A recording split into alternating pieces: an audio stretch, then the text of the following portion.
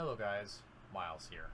Today I'm going to be doing an updated tutorial on my Equalizer APO and Peace tutorial. You're going to need a couple programs to get started. I recommend using Voicemeeter Banana over Potato and normal Voicemeeter.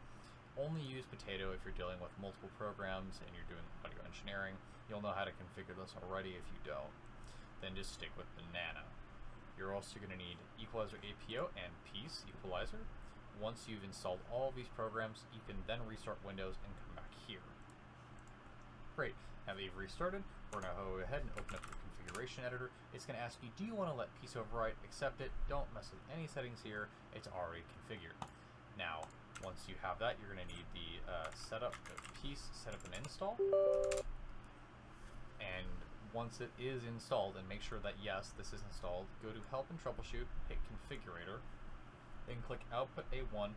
I have it on headphones just so I can sanity check, but make sure it's on Output A1, and then hit Continue. So you would click this, hit OK, but I already have it done. So you're going to open up Peace, and you want the full interface. And then I'm also going to open Voicemeeter. The next step would be to go to Playback Devices, scroll all the way down, make sure Voicemeeter Input is set as your default, and make sure for recording that Voicemeeter Output is set as your default.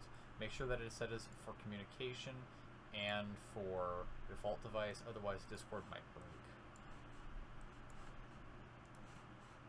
Now to get started, I'm going to show you my EQ and then I'll go over what happens inside of Voicemeeter.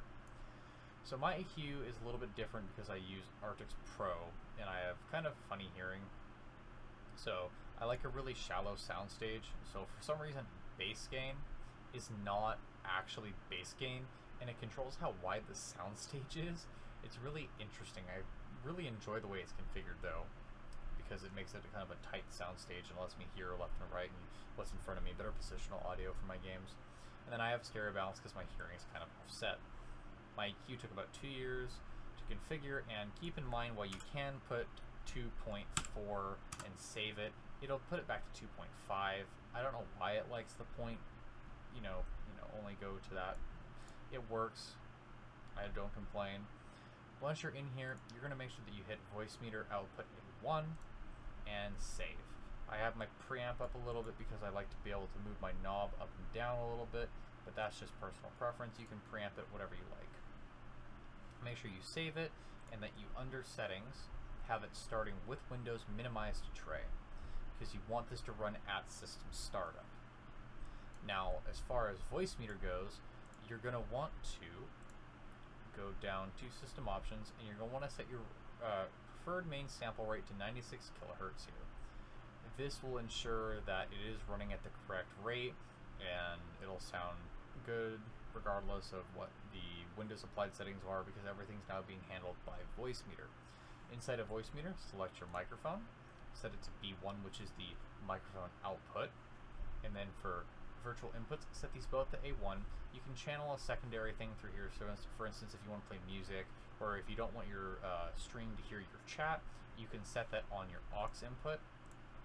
So if you go into here, this is this input. So you could go to your sound settings, and you could manage over here, and you can tell this one that you want it to go to aux instead, and then your recording wouldn't pick that up. Because what happens is when you have an EQ, it's generated by your program, your game, Chrome, your music program, and then it's sent through your audio device, your audio cable, your virtual audio cable, into Voicemeeter.